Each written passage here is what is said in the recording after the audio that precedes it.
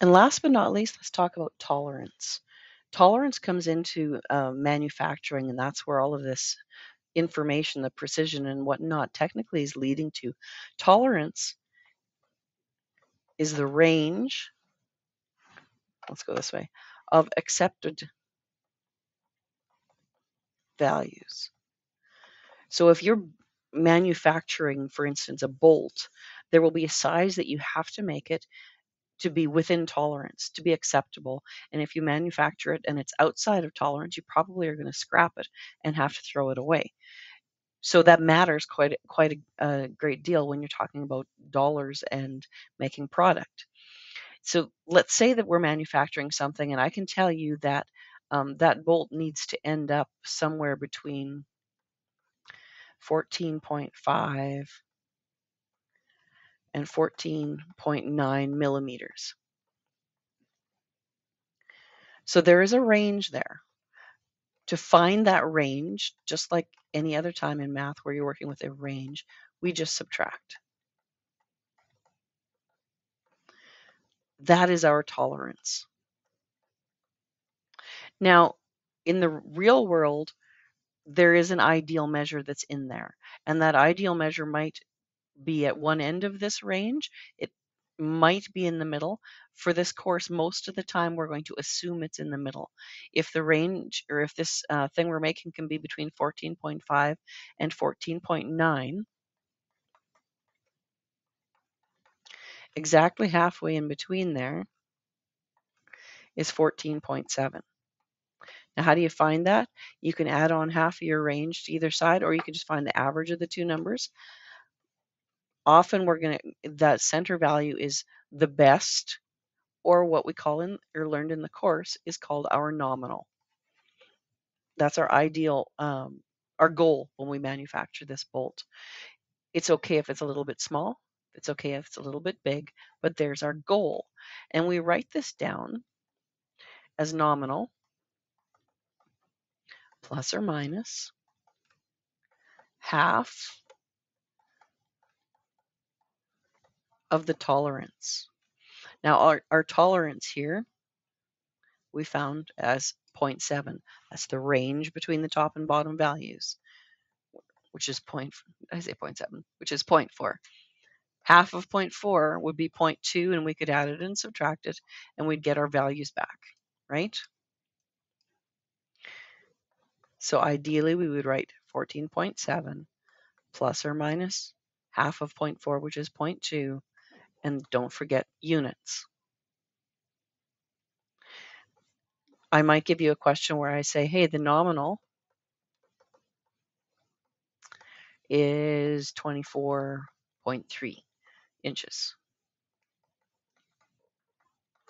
Tolerance is 2.1 inches. Let's write this first of all as nominal plus or minus half of the tolerance. And you're going to see this written like this. This means half of the tolerance. When I do it, I put brackets around the tolerance to remind my math brain to multiply those together. So I have 24.3 plus or minus half of 2.1. And I do the math. Half of 2.1 is 1.05.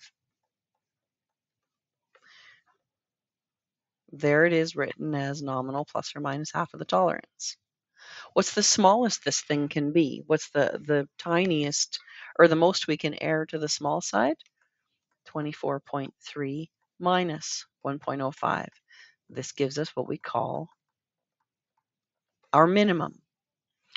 And when we subtract, we have 23.25. And those are inches. Our maximum, or the largest we can err with this, comes from 24.3 plus 1.05, or 24.35. So this thing that we make can be anywhere from 24.25 to 24.35 inches long and be within tolerance. Now, there are other ways to write that tolerance that you're going to see, and you saw in the course, where sometimes it's our minimum value and minus 0 and plus our tolerance and so on. And it's just a matter of following that pattern. So in this case, the minimum would be 24.3, 0.25, and our tolerance was 2 inches. And those are just other accepted ways of writing exactly that same information. Now, what else do you need to know? That's probably about it. So the key idea here, one of the things that you trip over and then wonder about, precision, smallest measure on the device, or your last decimal in your measurement. Uncertainty is half of your precision. Tolerance is the range of accepted values, or your maximum minus your minimum, and it almost always equals precision. Because when we end up writing it down, we end up going nominal, plus or minus. And if you think in 2.1, what came after the plus or minus was uncertainty. And then in section 2.2, you learn to do exactly the same thing, but we used half of the tolerance. And that's because in reality,